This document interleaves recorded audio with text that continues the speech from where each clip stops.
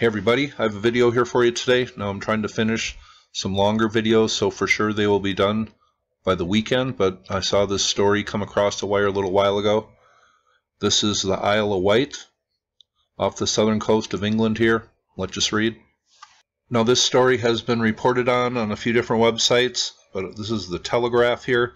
It says, 8,000-year-old wooden platform at world's first boatyard shows Stone Age Britons were master carpenters, and this was found underwater, and there was evidence of boat building that goes back 8,000 years.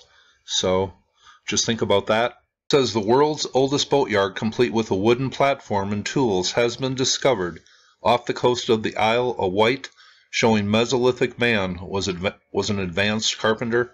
Archaeologists first suspected a Stone Age site near Yarmouth in the 1990s after fishermen reported dredging up planks of wood. Recent excavations by the Maritime Archaeological Trust have shown it is probably the world's oldest boat building site, dating back around 8,000 years.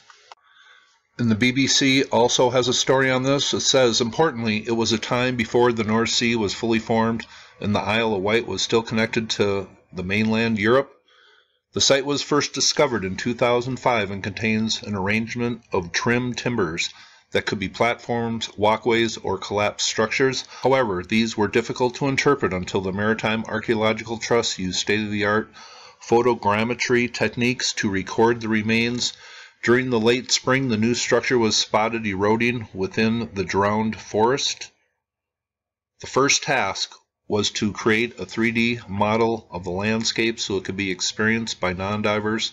It was then excavated by the Maritime Archaeological Trust during the summer and has revealed a cohesive platform consisting of split timbers, several layers thick, resting on horizontally laid round wood foundations. And here is physics.org, and they have an underwater model of where the site exists.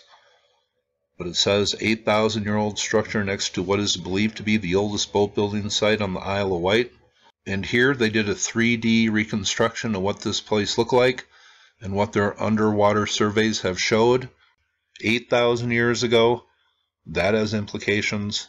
According to the standard model of history, ancient man was not using the waterways, especially the oceans, as highways.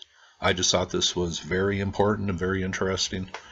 But here, archaeology has a report on it, and they have a few pics from underwater here at this site and the work going on here. I just thought this was cool. I'll leave all the links below. Hope you thought that was cool, and you all have a very nice day.